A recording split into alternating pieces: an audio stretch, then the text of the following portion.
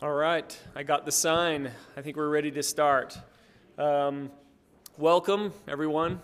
My name is Blake Bingham. I am the Assistant State Engineer over the Water Rights Adjudication Program in the Division of Water Rights. This is the public meeting for the Provo City North Subdivision General Adjudication.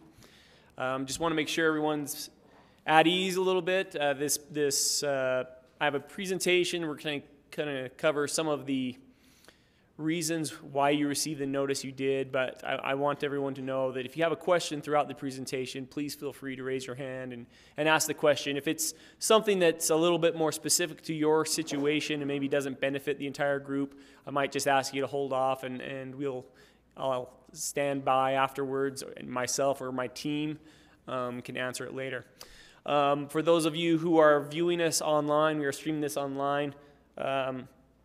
We'll give you an opportunity to ask questions as well. This is our agenda. At the bottom of this screen, you can see is an email address. If you're viewing this online, go ahead and email me a question, and at the conclusion of the presentation, I will answer it for the benefit of the audience here and the benefit of the viewing audience online. As I said, we're going to go over the adjudication overview. We'll kind of give you a broad sense of what we're doing and why you received the notice.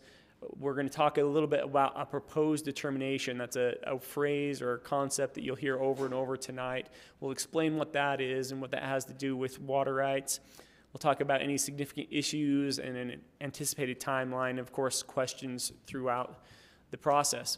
I know that the notice that you received had a summons involved, included in it. That's part of the statutory process for this. I apologize if that was alarming. It wasn't. I guess it is intended to get your attention, but if you feel like there's nothing in that summons that requires your attendance here tonight. All right, so this is completely optional. You can actually view it. We're recording this. You can go home and view it tomorrow after we record it online as well.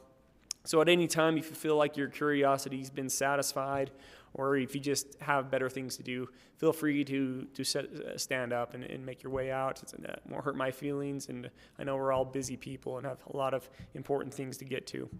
So one other thing I wanted to cover, I have a lot of my staff here to help answer questions as well. If you have a question that maybe is specific to your situation, but you don't want to wait around to the end to get the answers, go ahead and stand up. Just get a hold of one of my staff, and they'll be able to take you out in the hallway, maybe discuss your issue private or in confidence or away from the audience, so it's not distracting everyone. All right, I think that's all the warnings I have. Let's go ahead and get started. All right. So, whenever we do these public meetings, we usually have a broad array of water rights experience. And so I usually just kind of gear this towards the people who don't know anything about a water right, okay, or what a water right is. So we're going to start off with some Water Rights 101 first of all. And I apologize for those of you who do know what this stuff is. This is going to be a little bit of a redundant lesson. But a water right is unlike other types of rights that maybe your property rights you're accustomed to. It's really the right to divert and use waters from the state of Utah. There are a couple of different facets that make up a water right. First of all is the defined nature of beneficial use. And in Utah, a water right is its basis, its limit, and its measure is beneficial use. So when I talk about a water right, I'm going to talk about acres of irrigation or number of stock or number of houses, because the beneficial use is really its measure and its basis and its limit, okay? It also has a priority date, and that tells us where in line a water right gets its water, how senior it is. In the West, we kind of live under this concept of prior appropriation, where first in time is first in right. So the people with the most senior rights get their waters before people with more junior rights. We have a defined quantity of water. We typically measure that in cubic feet per second. We abbreviate that using the acronym CFS. or an annual acre-foot volume. Essentially, if you can imagine a parcel that is 1 acre in dimension and filled with water 1 foot deep, that is an acre-foot. There's a specified point of diversion, which is kind of just a fancy way of saying where the water is diverted from the source. So if it's a groundwater, the well is the point of diversion. That's where it's taken from the ground and diverted. If it's a surface source, like off of a creek or a river, it's going to be the head gate or some other type of diversion structure. It might be a spring box and those types of structures, okay? And then has a specified place of use, and that's pretty much what it sounds like. It's where is it being used.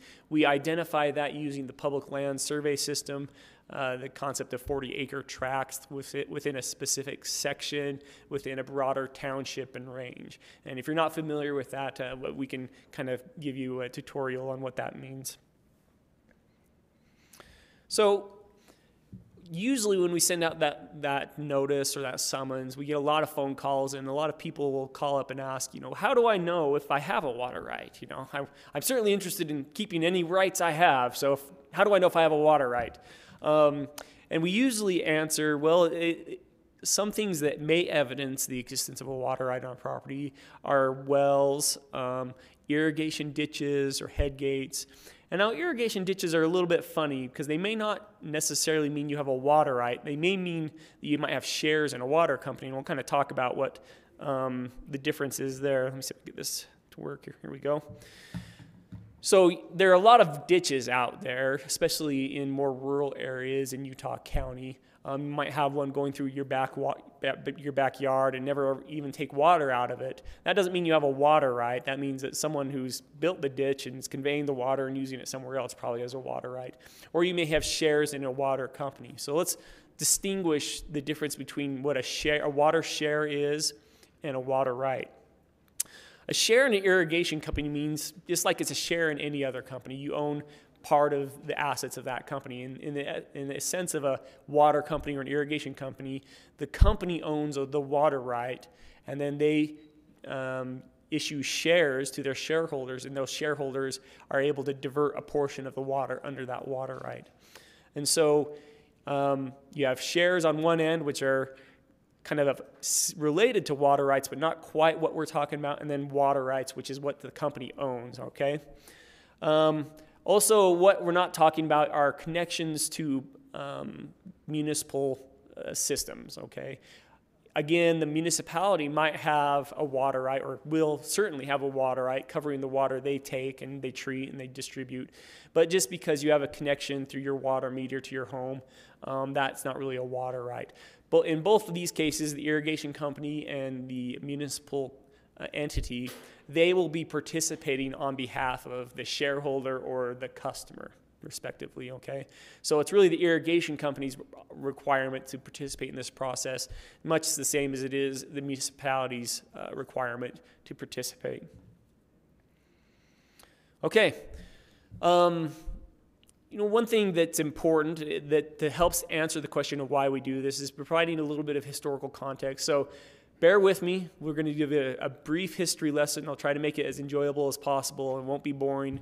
Hopefully it's not boring. It's not boring to me, but then I'm kind of a water nerd, so let's get on with it. We all know, or we're probably familiar with the story of Brigham Young entering the Salt Lake Valley or actually an advance party of the Mormon pioneers on July 23rd, 1847. And right away, they started diverting the waters of City Creek so they could soften up the ground and kind of get a late season crop in. And then they built their shopping mall on top of it.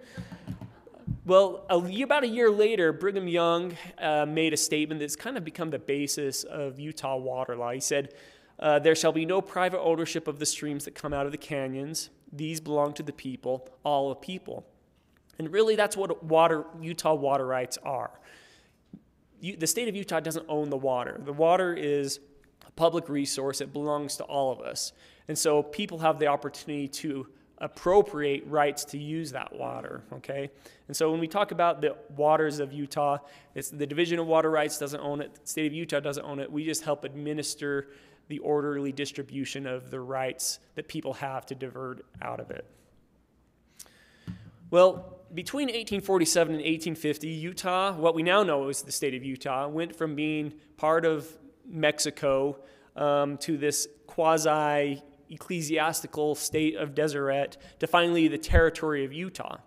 But those were just imaginary boundary lines changing, right? The government of what we now know as Utah remained pretty much church-centric. And when I say church, I'm of course referring to the Church of Jesus Christ of Latter-day Saints. As a result of that, diversions of water were kind of based on a communal need. So Brigham Young would organize a group of Latter-day Saints and send them north or south, east, west.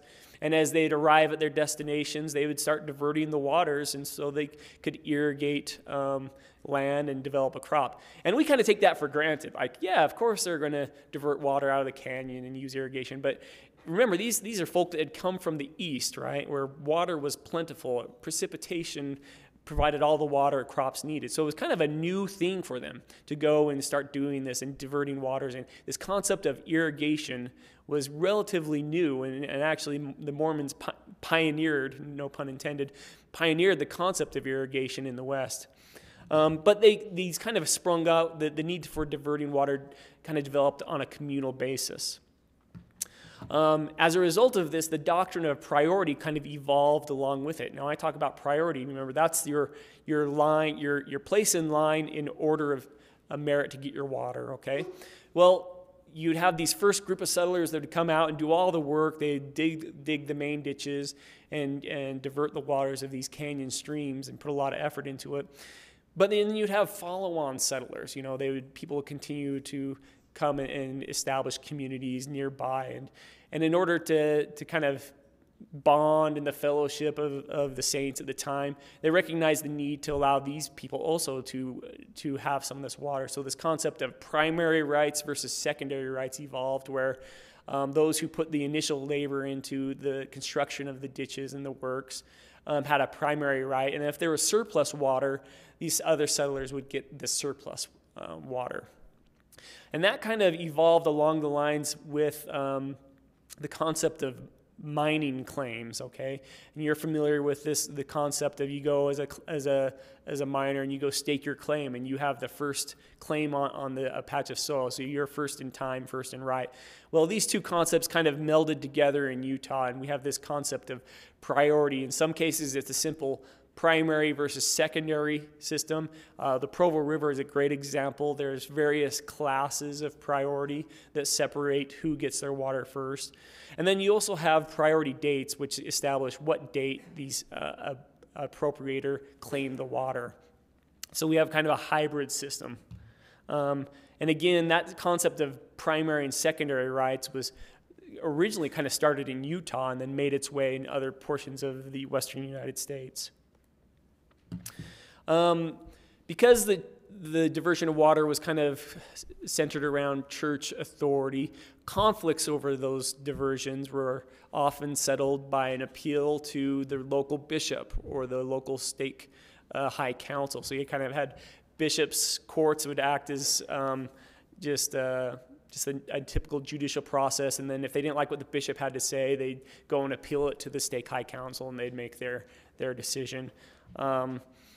And we still find evidence of those today, and I'll talk a little bit here where the waters of the Spanish Fork River were originally decreed by an LDS, or a Church of Jesus Christ of Latter-day Saints high council, and that's still how they're distributed to this day with a few tweaks here and there. Anyway, so let's move on into the territorial era.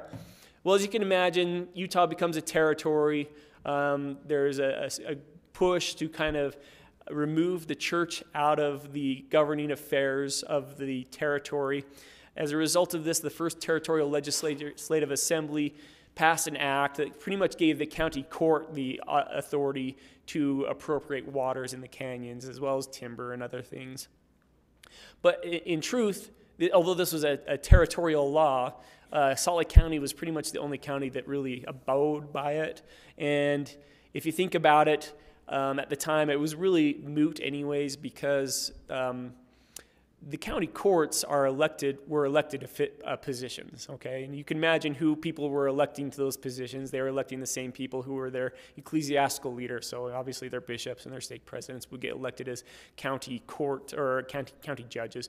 So in truth, although this law was good in concept, it really had little bearing on how water continued to be appropriated. Well, in 1877, the Desert Land Act was passed by Congress, and this was really an incentive for people to go out and settle the West. And they kind of gave them some ground rules as to how much land they could get from the government, but they had to irrigate it as a result of in order to get their patent for the land. Okay, so they're going to go out and homestead some 160 acres parcel. But as part of that, they had to actually develop and farm a portion of it. I forget how much. But in order to do that, you can imagine in the West, in the East, that's easy because you have precipitation, it falls down.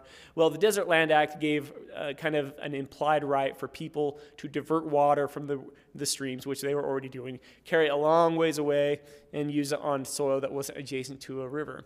In the East, you have this concept of riparian water rights, where if you live next to a river, you have an automatic right to use that river.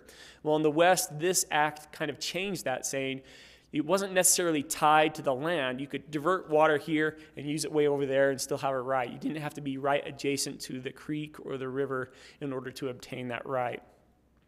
Another thing it did through subsequent case laws, it delegated authority to the respective territories or states for the appropriation of water rights. And again, this is one of those things where we think that's maybe been a foregone conclusion, but you can imagine they still had the government land office issuing patents on homesteading. So you still had to get your property rights through the federal government. So you might consider, well, it would seem natural to do the same thing for water rights. Well, this kind of shook it up, saying, no, you get your water rights from the respective territory. And this respective territory or state make the laws with respect to how to appropriate those rights. And so you'll see in the United States, the Western United States, each state has its own little different way to get a water right. 1880, that law passed for the courts to distribute water. Didn't really work. They tried to fix it. They tried to say, well, what we're going to do is we're going to appoint these water commissioners, and they're going to kind of be ex officio judges and issue certificates to people who have staked their claims on these waters.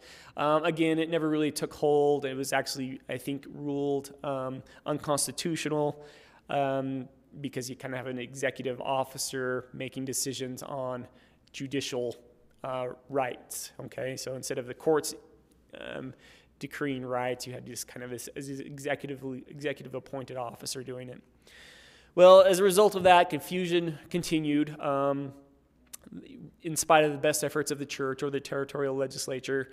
And the church continued to administer and decree water rights. Again, this is that same example of the Spanish Fork River in 1879, where the High Council made a decision on which companies got what portion of the river. This is still the same way the Spanish Fork River is split to this day, with some subsequent decrees and modifications, but for the most part, it's still split among those different canal companies based on this High Council decision. Let's move on into statehood.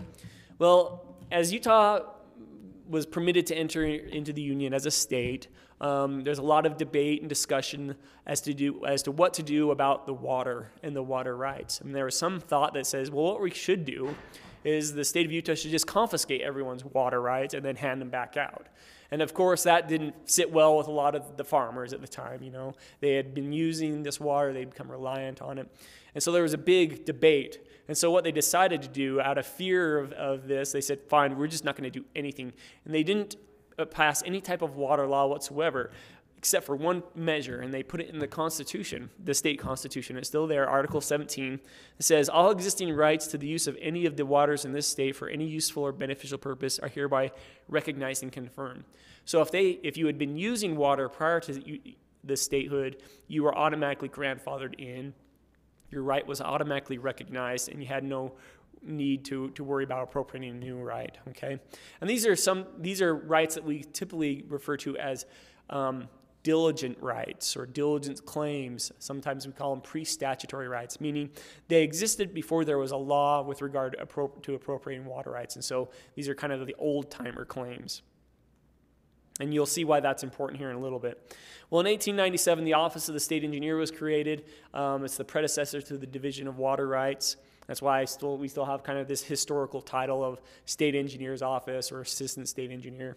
But really, he was tasked with conducting hydrographic surveys, and really to appropriate a water right, you still had to do this old-fashioned thing and go and staking your claim at the source and then go and filing something with the county court or the county recorder.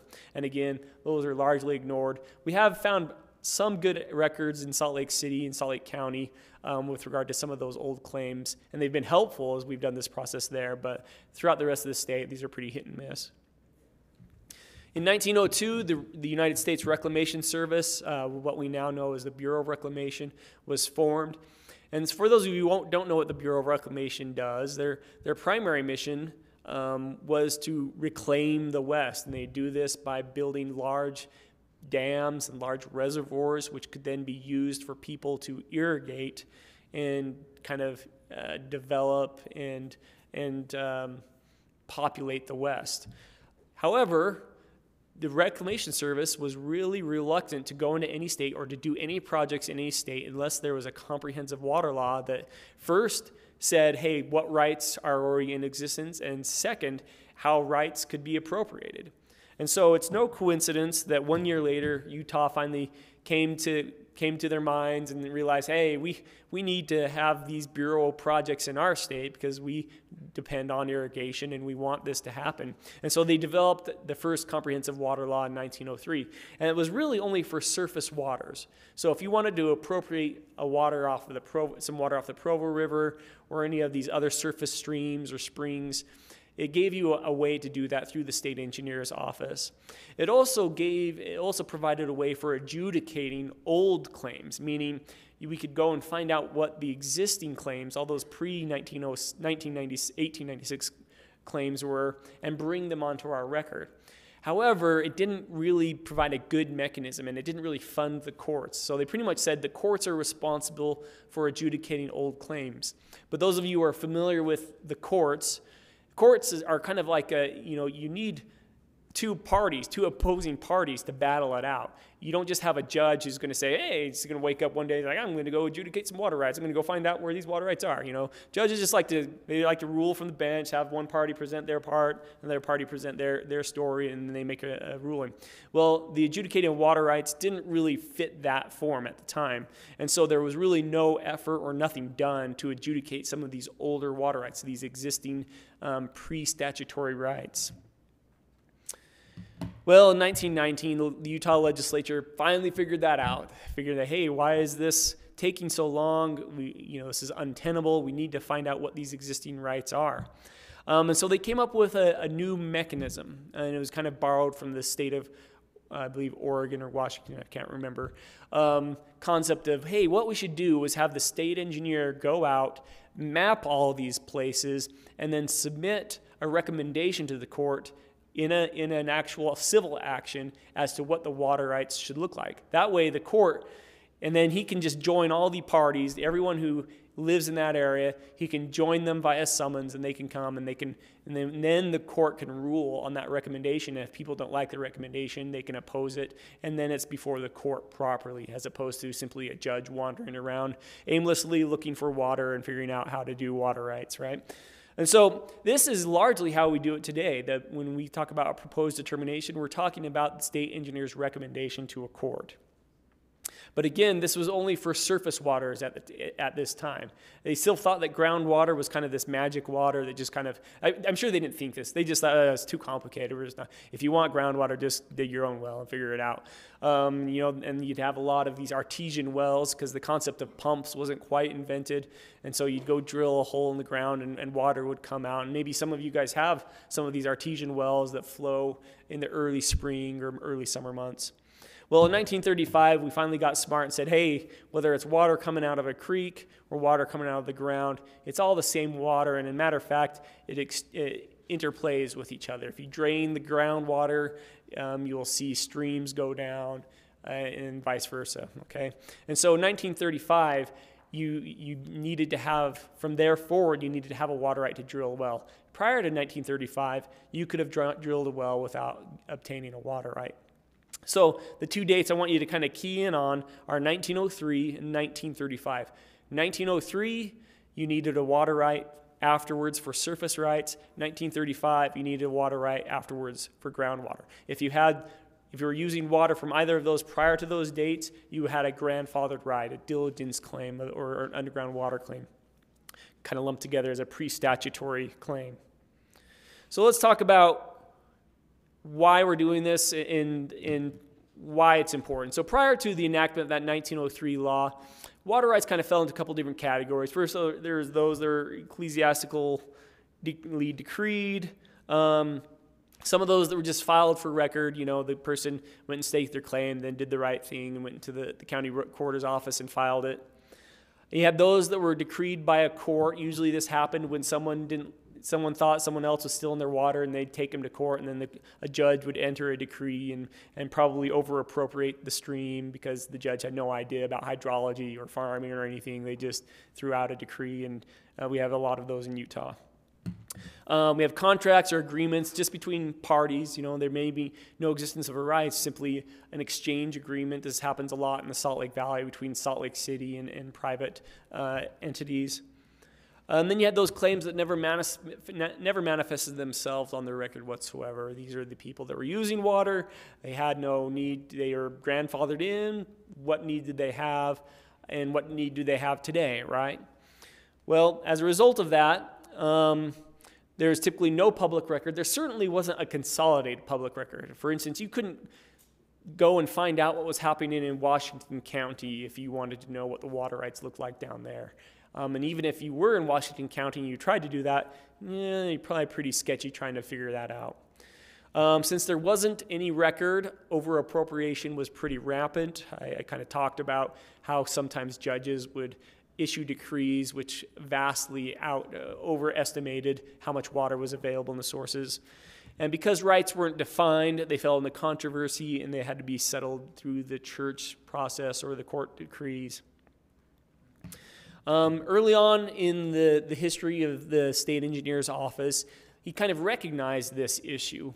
And initially, the idea was, all right, what we're going to do is we're going to figure out all the old water rights first. We're going to figure out who has water rights. And then once we kind of get a handle on that, then we'll start appropriating new water rights.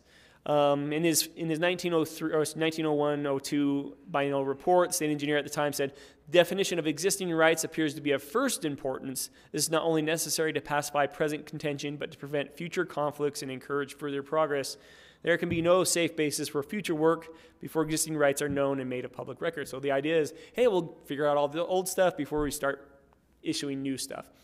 Well, because, again, the legislature didn't provide the funding to the courts, and there wasn't really a good mechanism, they kind of got tired of waiting for those old rights to get figured out. So they said, we'll figure it out later. Let's just start issuing new water rights, and hopefully we haven't over-appropriated the basins, which, of course, they had. But we had these two parallel processes, the appropriation process and the adjudication process. The appropriation process would appropriate new water rights, and the adjudication process would help to tie in the existing grandfathered rights into the record. So what is a general stream adjudication? Well, as the name implies, it's an action in court. It's actually an action in state district court. For this specific adjudication, the Utah Lake Jordan River General Adjudication, it's in the 3rd District Court, as you noted on your summons probably. And it binds all water users and the state engineer, so it's just not limited parties, it's everyone gets bound by this action. And that's why we send notice to everybody. We send it to property owners as well as water right holders, just so that everyone's informed and apprised. And we also publish it in a newspaper. That's the title of code it's governed by, if you really want to dig into it. The first general adjudications took place back in the 20s. You'll recall, remember 1919 is when the state engineer finally got that mechanism called the proposed determination, or his recommendation to the court. Well, so 1920s is when he kind of took it to heart and started working on it. He took care of the Weber Basin, he took care of the Sevier Basin, even took care of the Virgin River Basin. Unfortunately, back in those days, you had to pay money in order to participate. And then the court said, well, that's unconstitutional because you're making people pay money in order to assert a right. And so the state engineer ran out of money because the legislature hadn't funded him. So he kind of stopped adjudicating for a while until the 1930s. There was a huge drought. You may recall the history of the Dust Bowl. You know, it was the Depression. There was a lot of drought, and the drought was felt here in Utah as well. And you had a lot of people on the Jordan River who were throwing pumps in or diverting water out of the Jordan River illegally because they needed to irrigate their fields. And Salt Lake City said, "I've had enough of this. These people can't take the water out of the Jordan River. We own most of the water in the Jordan River. So what we're going to do is tell the state engineer he needs to do a general adjudication." They attempted to do that. The state engineer said, "I'm broke, can't do it." So the Salt Lake City said, "Fine, if you're not going to do it, I'm just going to sue 2,000 people." And so there's this civil court case, begins with the number 36, indicating that's the year it began, 1936, which is, you'll find the civil number on all of our summons here. It's the same court case. They took it to court, and the court said, "Hey, Salt Lake City, we get it, but you can't do this. There's a statutory process for adjudicating water rights."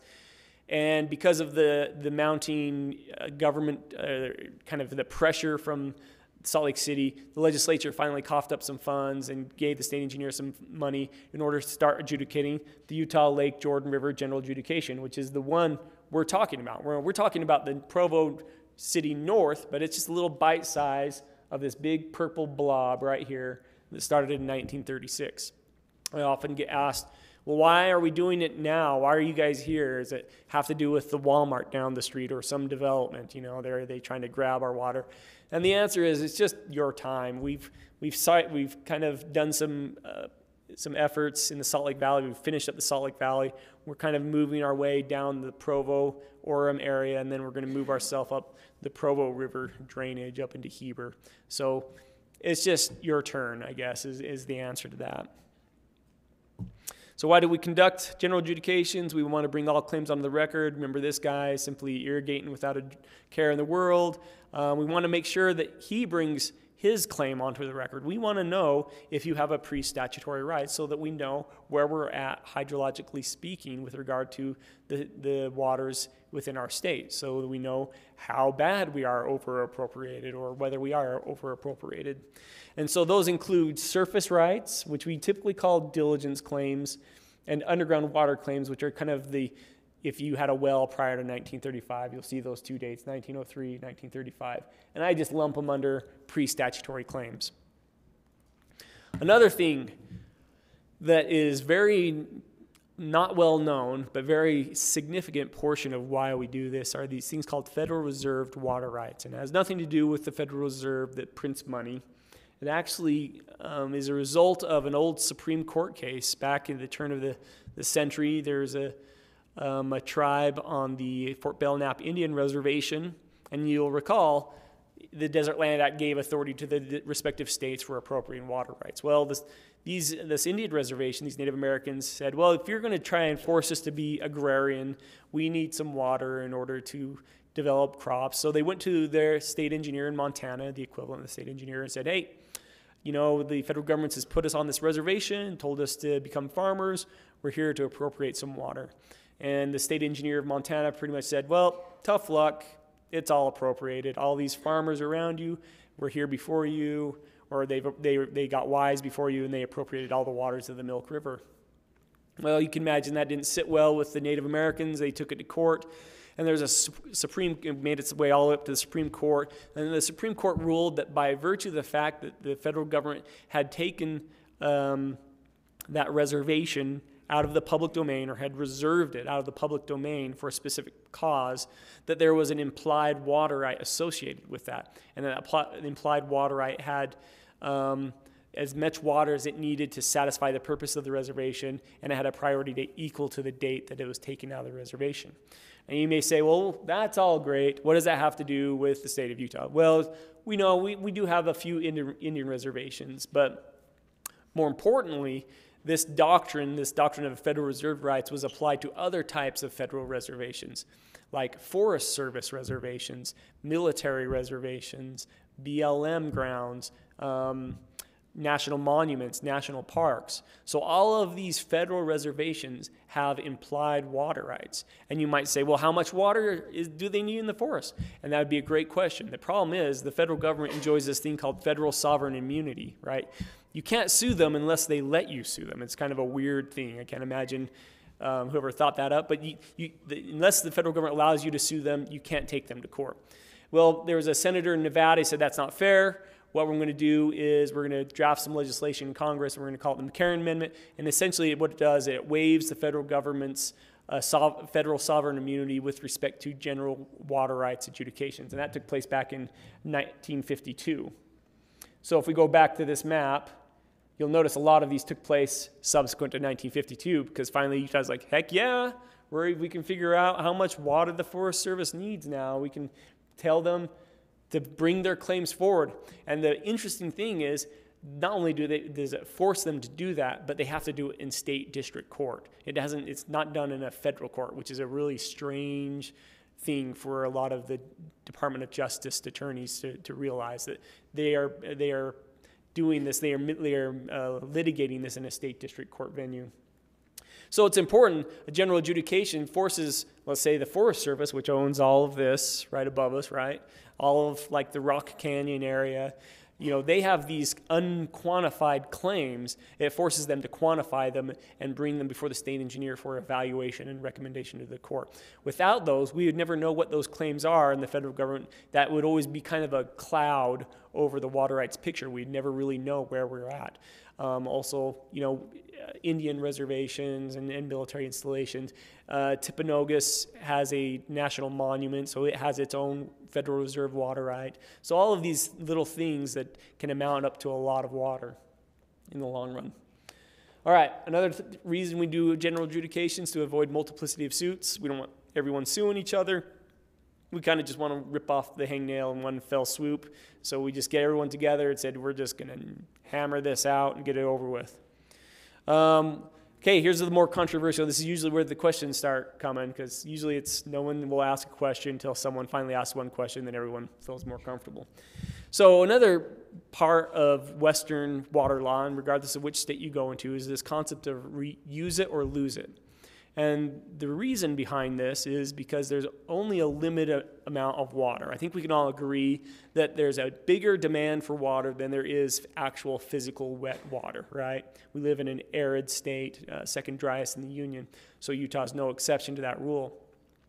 Well, when our original, the legislature came up with this 1903 law, realize that, hey, what we don't want is someone to appropriate large blocks of water and then hold a monopoly on it and force people to come to them at high rates in order to get water. And so they developed this concept of use it or lose it, that if you don't use your water right at the time it was a 7-year period, it went 7, then went to 5, then back to 7. So we're now back at 7 years. So if you don't use your water right within 7 years, it's subject to forfeiture.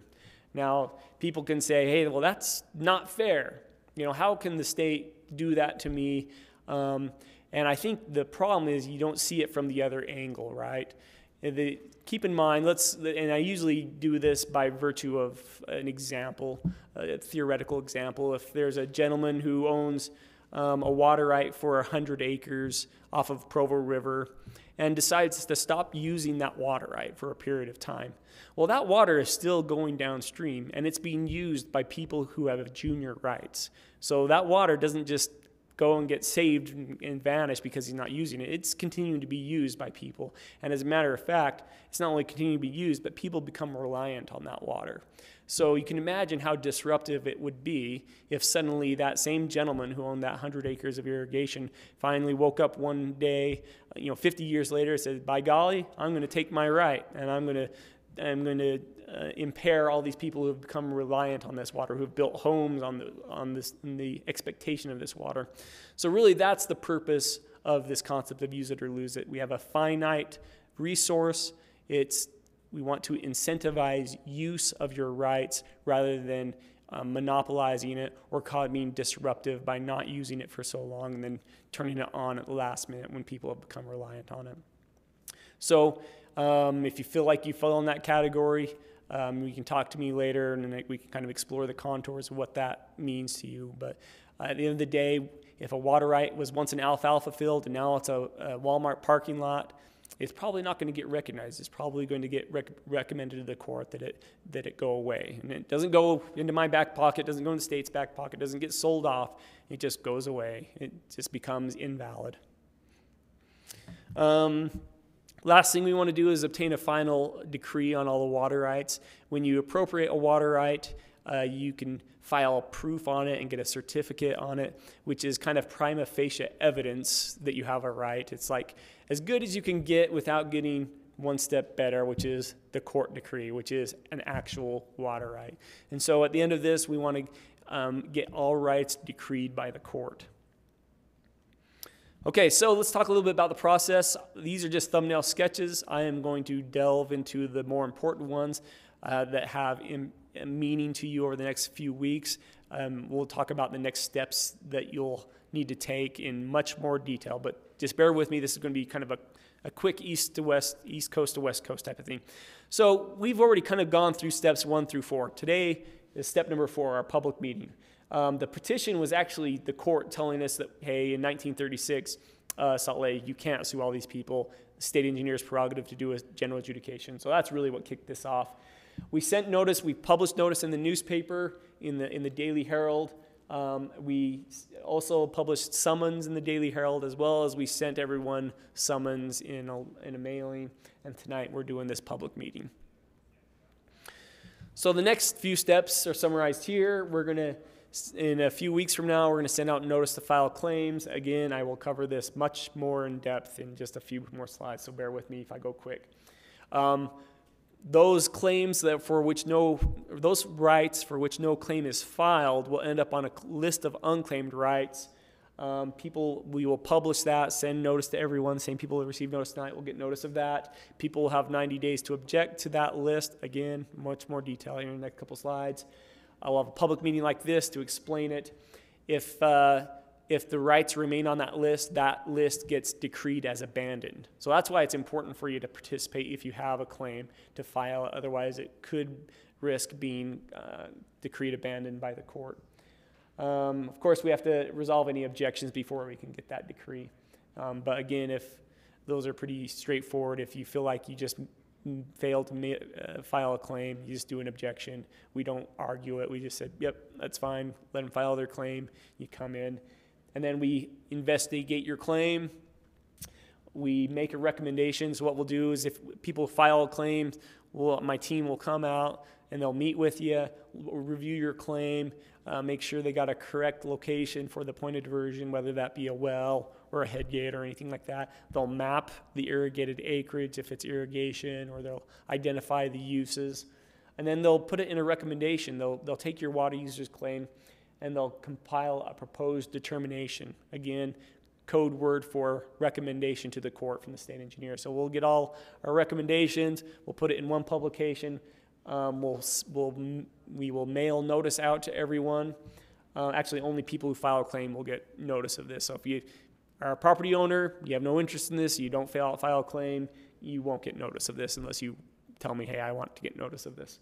They have 90 days to object. We'll have a public meeting. And then the court finally issues a final decree on that subdivision, which will simply say, state engineer's proposed determination is correct, except for these changes which may have been raised as a result of any objections that were filed. Okay.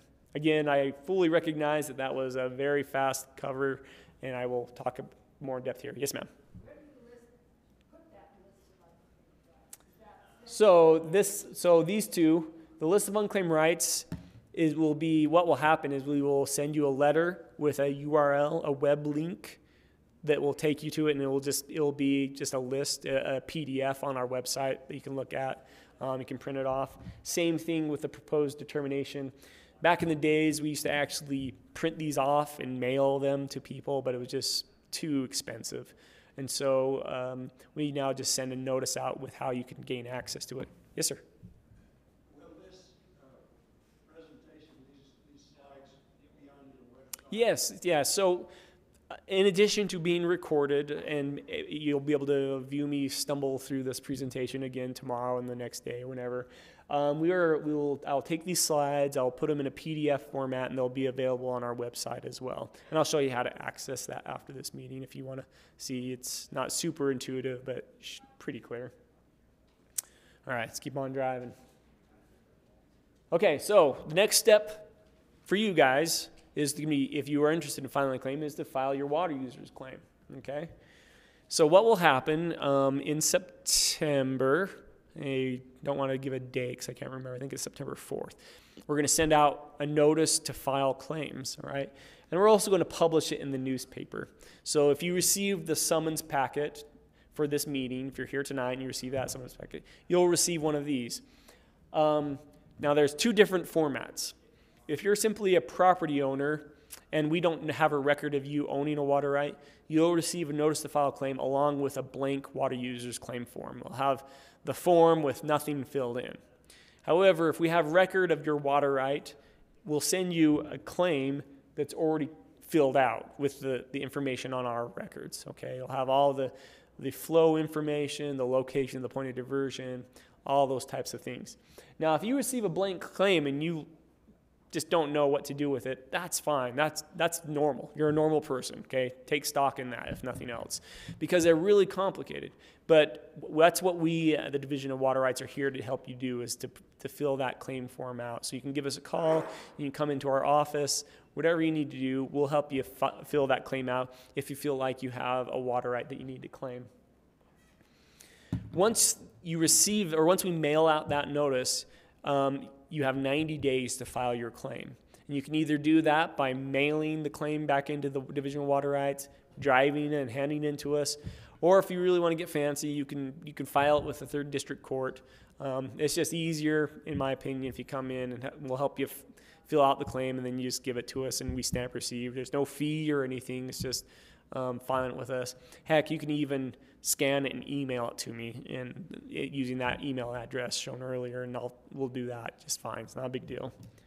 There is an opportunity, if you feel like 90 days isn't quite enough, you can request an extension, and if you do so, again, just using that email address and just say, I need a 30-day extension, you have to request that extension before the 90 days expires, but that's just automatically granted, okay? So just by virtue of you requesting it, you automatically get it. So you get 120 days in total to file a claim if you need it. Yes, ma'am.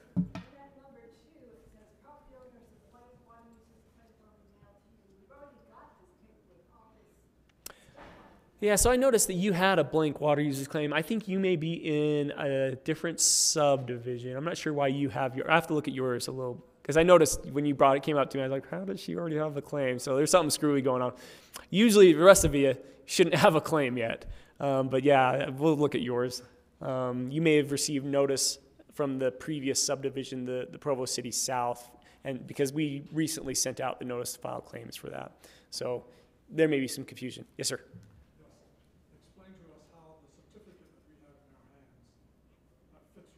Okay, so his question was, and I've been a terrible AV guy, I'm supposed to repeat the question. His question is, how does the certificate that they have fit with this? And it depends. If you're talking about a certificate of shares, meaning you have shares in an irrigation company, or if you have a certificated water right. So we'll talk about shares in an irrigation company first, okay? If you have a share certificate in an irrigation company, say it's Fort Field or some other irrigation company, it really won't play into this, because if you have shares in that company, they are the ones who are responsible for responding to this notice to file a claim. Does that mean you can just kind of check out and not worry about it? You can. However, I know that some irrigation companies are more robust than others. Some of them are just kind of have a shoestring budget, and it's just someone's part-time gig, not even getting paid in order to run the thing. So you may want to, as a shareholder, ensure that the company is responding to this notice and filing a claim for their water right. And quite frankly, if they call up and say, hey, I'm Fort Field Irrigation Company, we need to file a claim on our water rights, we should know how to help you. We should know what water right you're talking about. Fort Field has a decreed water right out of the Provo River, those types of things. So shareholders, really their responsibility is to make sure that the board for the company are participating. Now, if you're talking about a certificated water right, meaning you appropriated a water right, you then filed proof on the water right, and you received a certificate of, in essence, becoming a perfect water right, the water user's claim will reflect the information on that certificate. So those are the two certificates we're talking about. I suspect you're talking about the share certificate, right? But if that helps anyone else, hopefully it did. All right. Once we receive your claims, my teams are working on multiple subdivisions simultaneously, so it may not be an immediate response, but they're going to reach out to you. Hopefully in the claim, you'll put your phone number or your email address, and they can reach out and schedule a time to come review your claim. And they'll bring the claim. They'll probably have a preconceived idea of what you're talking about. They'll look at your property on aerial imagery and come to some conclusions, but they'll come out, look at the well, take some photos, write some notes down, and then they'll make a recommendation, and they'll mail that recommendation to the respective claimant. So they'll mail it to you so you can see what we're thinking before we file it with the court, okay? Let's talk about the list of unclaimed rights. So back at the Division of Water Rights in Salt Lake City, we have this gigantic file room. And what it has all the water rights that we know of in the state of Utah. We call these water rights or owners of record, okay, water rights of record. So if you appropriated a water right through the state engineer's office and perfected it, we would have record of it. So when I talk about the list of unclaimed rights, I'm only talking about those water rights we have a record of. There may be water rights or rights to the use of water for people who had a well drilled prior to 1935 and never filed a claim until now, okay? That is not what I'm talking about, because we wouldn't know that existed until you filed a claim. But if there are, for instance, in this area, about 160 water rights of record in this. If you look at this map that maybe some have seen, you'll see a bunch of dots and numbers. Those are the water rights we know of. And so the list of unclaimed rights is really for any right that we know of on our records for which no claim was filed, okay? So if no one filed a claim against that right, it's going to end up on this list. And we're going to send out notice to everyone. And you can look through it and say, yeah, for some reason my right ended up on here, I better do something about it. We'll hold a public meeting, and if you happen to fall in that category where you just spaced it or something, went askew, or you just didn't have time, or maybe, I've had people who are on serving missions or something like that and just didn't get the notice in time or didn't understand it. They can file an objection, and what they do is they just, and it's pretty straightforward, but they got to file it with the court, write a narrative saying, hey, I failed to file a claim during the required time frame because of this or this, and here is my water user's claim. And they're supposed to also mail one to us as well. So they file that with the court, the third district court. And the instructions on the list of unclaimed right are provided for you to know how to do this. But you do that, and traditionally, we don't really fight it. We want people to file claims. And so if there's some mitigating reason why you failed to file a claim, we understand it. We get it. Life's busy, and this isn't the most important thing in your lives at the moment, I'm sure. We have the option to litigate it if we just think it's completely ridiculous, or if someone's trying to file claims for the entire list of unclaimed rights. But for the most part, we just accept it. They file a claim. It's no big deal. The court removes the water right from the list of unclaimed rights, and then we just evaluate it as we would any other right.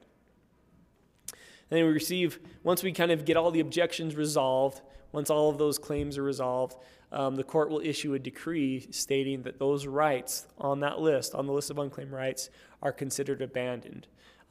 They're considered abandoned because people have failed to participate or failed to claim on them. And so also as a result of this, if you remember the Dos Equis guy that just failed to file a claim for 100 years, if he continues to fail to file a claim, he won't be able to file a claim there any time after that. Okay, so in essence, at that time, the court also issues a decree saying, hey, you diligence claim owners, you underground water claim owners, your chances are up. You're no longer able to use that water. You have no more right. So that is one of the purposes. It kind of buttons up those unknown claimants out there. The proposed determination, I've kind of already talked about it. It represents our recommendation to the court. So we'll take all the claims, we'll evaluate them, we'll make an assessment, we'll mail you a copy of what we think our recommendation is going to look like, and then we'll put them all together in one proposed determination. We will mail notice to those who have filed claims or showed an interest in participating. We'll hold another public meeting, just as we are today. Again, people will have 90 days to file an objection. For instance, if you filed a claim stating you had 10 acres of irrigation, we come out and we say, oh, we only see 5 acres of irrigation, and that's what ends up in the proposed determination. You can then file an objection saying, no, the state engineer missed these 5 acres over here. And then we would go in and we'd either try to negotiate, we'd try to settle it. If we made an honest mistake, we recognize it. We're not in this to get it wrong.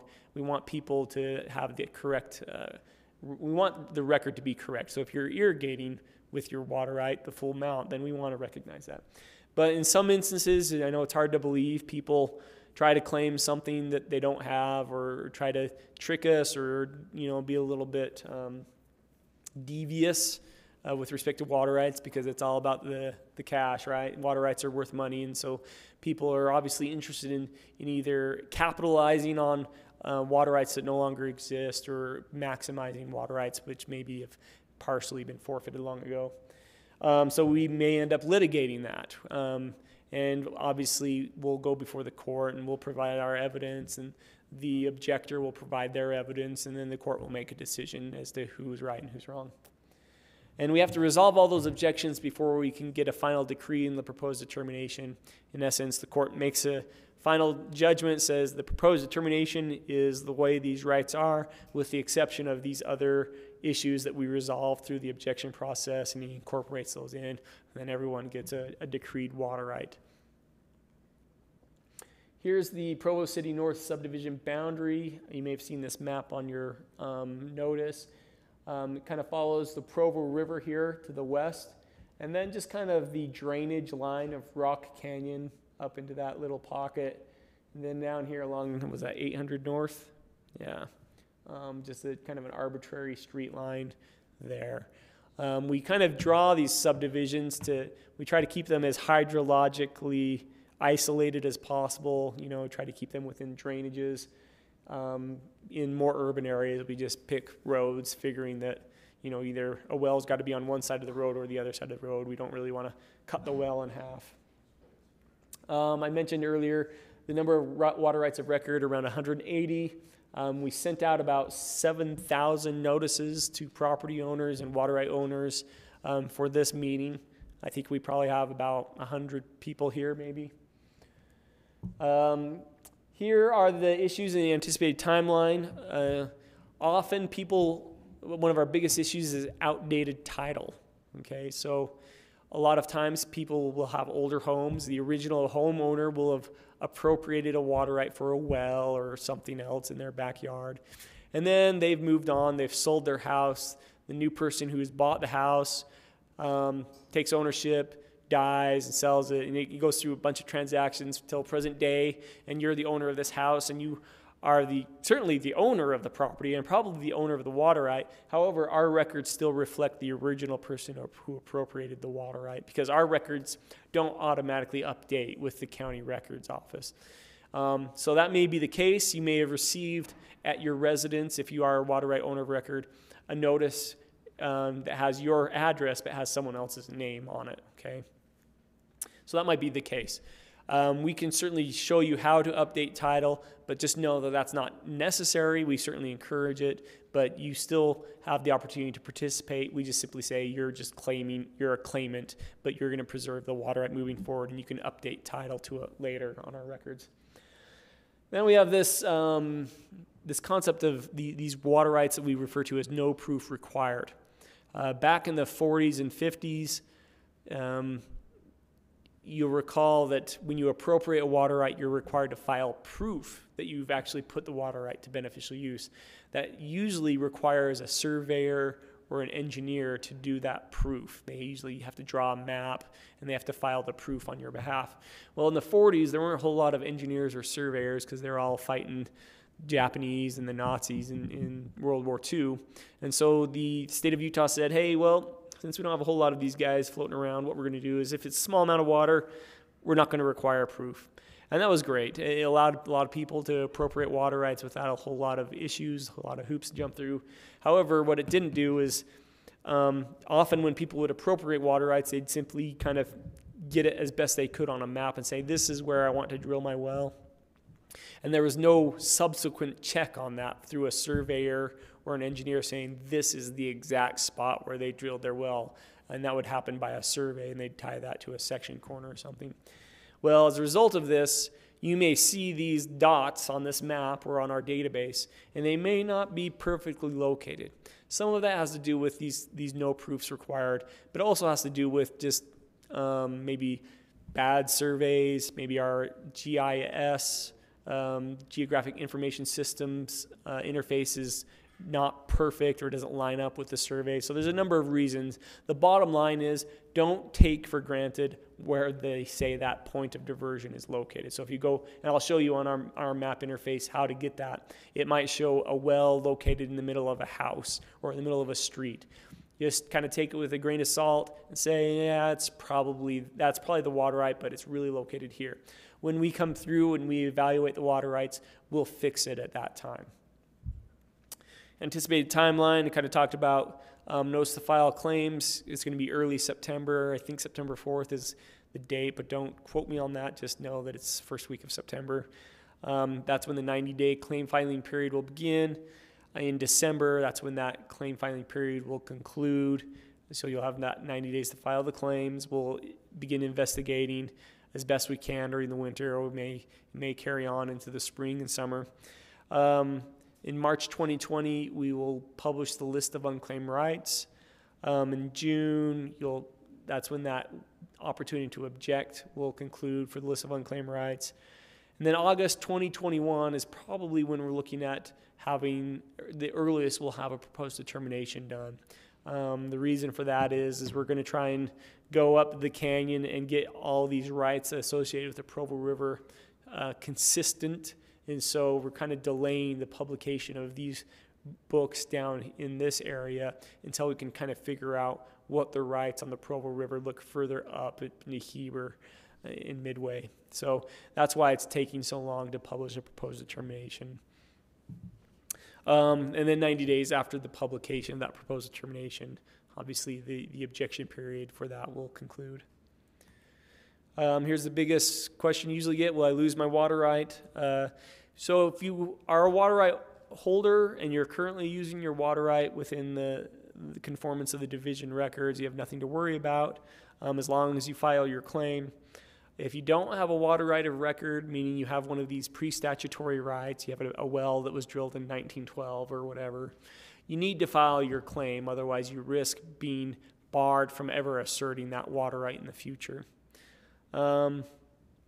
If the water use authorized of the right has fallen out of use for a period of 7 years or more, it may be subject to being recommended to the court that it be forfeited, or a portion of it. So if it was a water right for 10 acres and you're only irrigating 2 acres, we're going to recommend that the court recognize the 2 acres. So you'll kind of get a haircut of that 8 acres of irrigation. Who do I contact? That's me at the top, my deputy, who's not here tonight. It's Gary Brimley. But Josh Zimmerman's really the guy you'll want to contact. He's going to be the team leader. He's going to be directing the boots on the ground, the staff. This is Josh back here in the green shirt and tie and beard, handsome-looking gentleman. He's going to be your go-to guy, and he'll be able to really get to the crux of any questions you have. Now, with that said, I'm going to go to my email and see if we have any online viewers that have submitted any questions. Let me see. I don't see anything. So, are there any questions from the group? Let's start here, and then we'll start. Yes, sir, on the front row. I got 2 questions. Salt Lake County filed a report. They had a report done by some engineers, and there was a fellow from the state. I worked for a company that owned all the hydro rights for electric in Provo Canyon. And Salt Lake County was interested in me in 1985, had done a survey on 2 sections of ground where this water, Smith ditch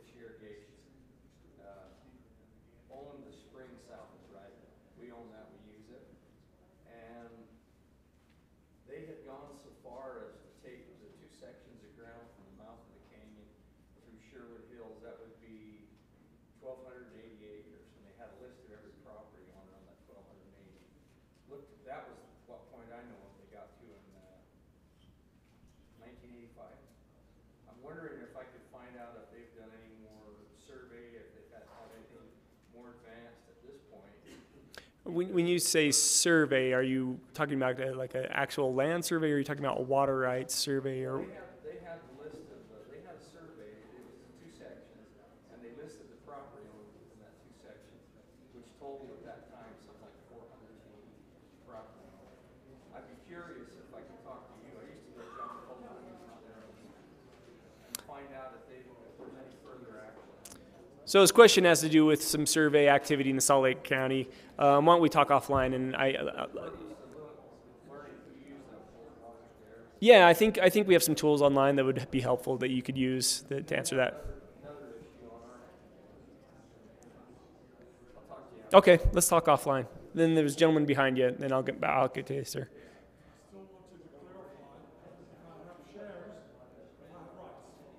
So he wants me to clarify whether if he has shares, whether he has rights. And the answer is kind of. And I wish I could give you the clarity you seek. So it kind of depends. We're kind of being pedantic on these use of these words. So do you have the right to use water? Yes. Do you have a water right? No. The company owns the water right. Okay. So when you say, do I have rights? Yes, depends on what you mean by the term right. So if you have a share in a company, you can certainly use the water right that company owns, but you don't own the water right. You can't take that water and say it's mine. It belongs to the company, okay? So I'm not sure if that's clear enough, but as it relates to the adjudication, we aren't looking at individual shareholders per se. We might use shareholders' information, or the company might say, these are our shareholders, this is how they're using their water. And then we might say, okay, we're going to take all the individual shareholders and map out what acreage each of those shareholders are using to come to a grand total of what the water right that's owned by the company is at, quantify it. So yes, you do have a right to use the water, but you don't own a water right in the sense that I'm using it here tonight. Does that help give you some finality? Let me know. We can talk afterwards. Yes, sir.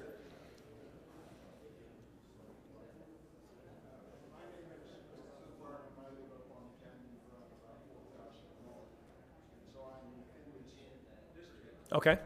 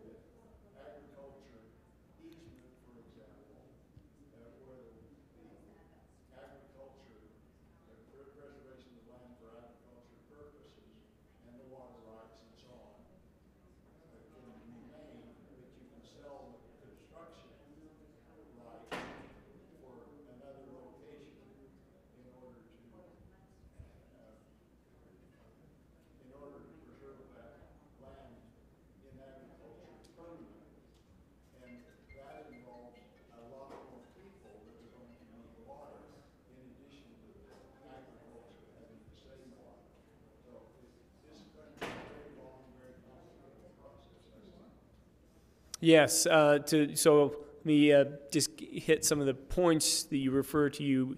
You asked, or I believe you asked whether this was going to involve the entire Utah Valley, and it is.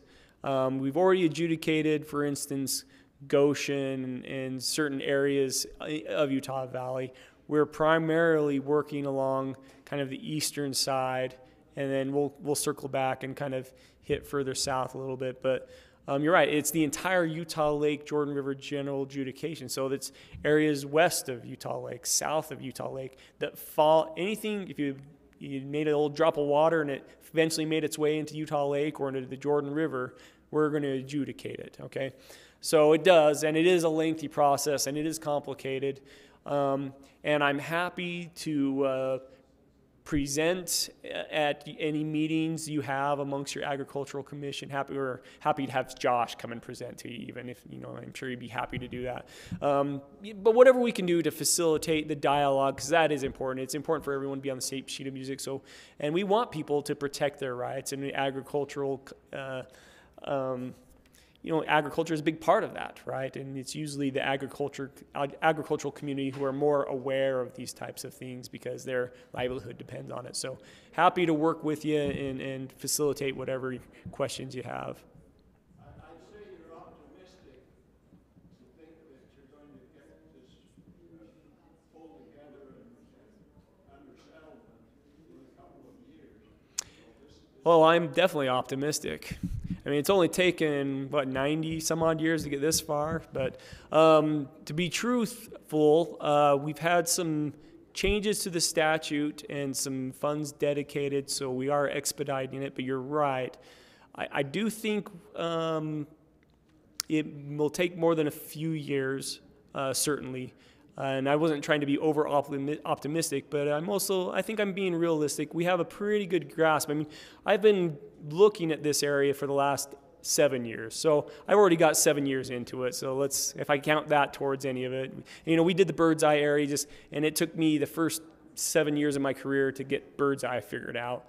But we have some good people. We have the Provo River Commissioner here tonight. He's provides some great insights, and as well as the old Provo River Commissioner. So we're trying to use all our tools to figure it out. But you're right. It's going to be a lot of pick and shovel work, and it's going to be complicated. But, if we can't do it, who else can do it? So we're going to keep on at it.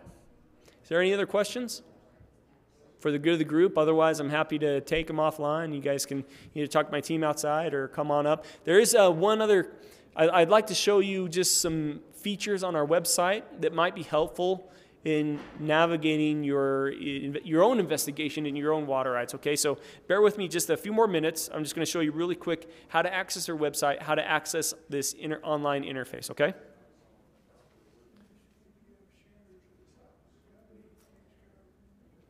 Oh, there's me.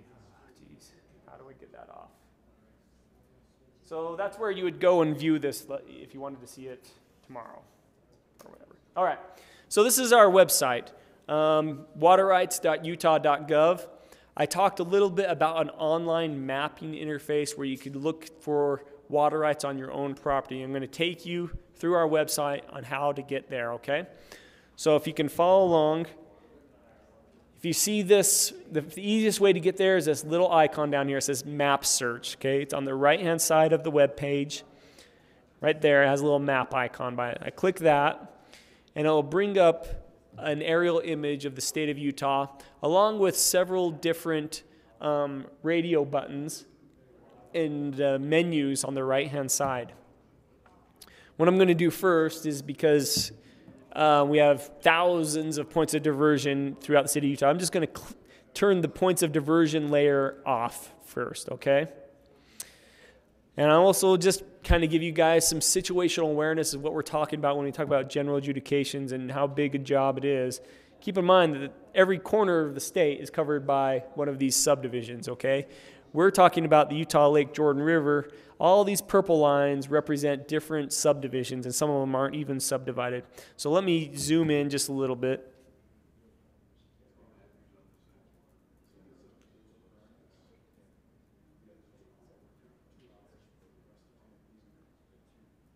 And you can see that we're talking about the 55-7 area. So that's the area code The 55 is the division code, and the 7 is the book code. So 55-7 is the Provo City North subdivision.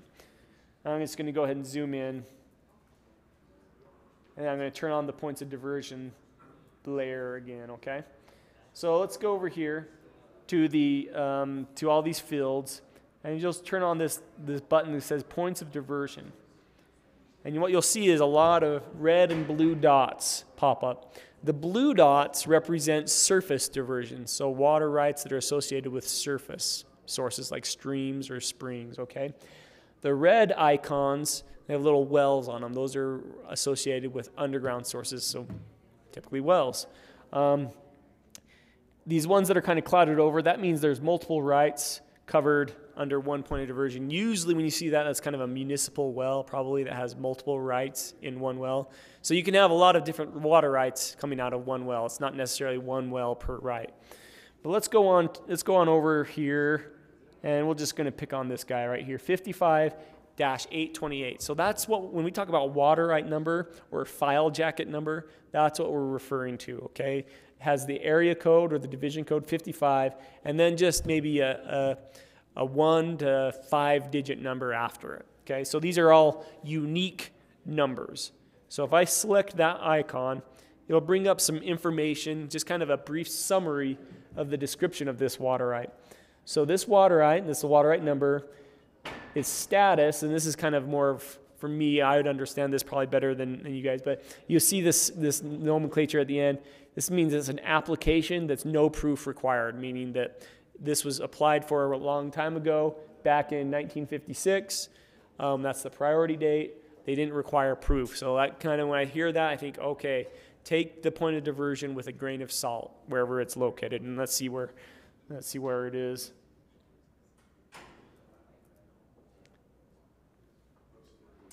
And you can kind of zoom in as far as you can zoom in. And I'm going to turn on different base map just for a little bit clearer picture, okay? Now, that well may be located there, or it might be located over here or over here in someone else's property because it's a no proof required, for all we know. But I'm going to select the image again, or the icon again, and if I want to know more information, I can actually go up to this hyperlink of the water right number, and it will take you to the division's website, our database, and it will show all the information we have for this particular water right. And so this is just kind of summarizes some of the data that we have. So, for instance, this water right was appropriated, as I said, back in 1956 for the uses of, I can't read it off the screen, irrigation, domestic, and other, a swimming pool, right? So these are the uses. So 0.27 acres, 1 EDU, that's what we call an equivalent domestic unit. Think of a house, and then some other. And so that's the extent of the water right, the beneficial use of the water right. And if you really got curious, you can go up here, and there's a drop down. You can actually it's this right here, the old school system. You hit this tab, and it'll give you a list of all the scanned documents we have in this water right file back at the division website. And you can go through them, and you can see if you really want to dig into what this water right, and it'll have a lot of information. Okay.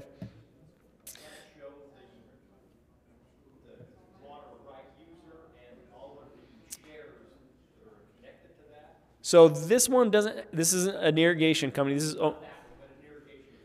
It may or may not. Some irrigation companies keep those shareholder lists to themselves. Don't put them on the division records. Okay. But yeah, it will say, for instance, if it was Fort Field, it would say Fort Field Irrigation Company here in the ownership information.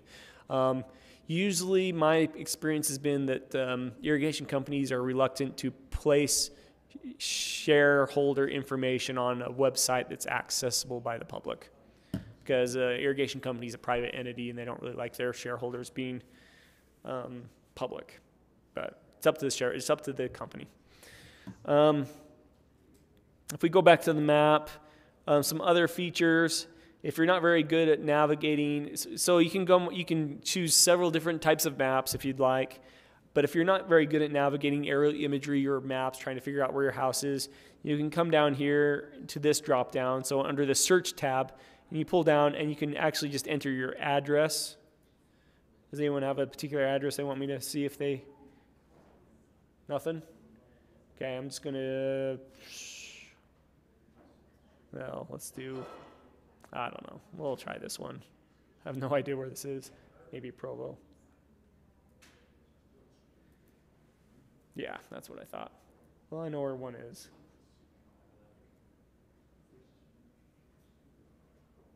We'll just do the Division of Water Rights because I know that's a valid address. And it will take you right to a place, a big X where the address is, and you can zoom out and you can see if there's any wells or anything in that general area. Okay? One last feature of our website, just want to show it to you, so I'm going to go back to just the home page. So where you will find this presentation. To find the recording of it, you just go down to training videos. Give us a day or two to get it uploaded and placed on there. That's where you will find that. If you wanted to find the PowerPoint presentation, just the PDF of the slides, you would go to meetings and go to past meetings, and you'd find it there. Okay, you just select one of the hyperlinks. Here's the Provo City South public meeting we held back on August 16th or July 16th, and it will have this. It will have a link to the live streaming of the video, and it will have the presentation slides down there. So that's pretty much it. Are there any questions that my navigation of the web interface prompted? If not, this concludes my presentation. I'm happy to hang out for a little bit, maybe 10 minutes or so, and answer any questions you have. Thank you. No applause necessary. Yay, it's over.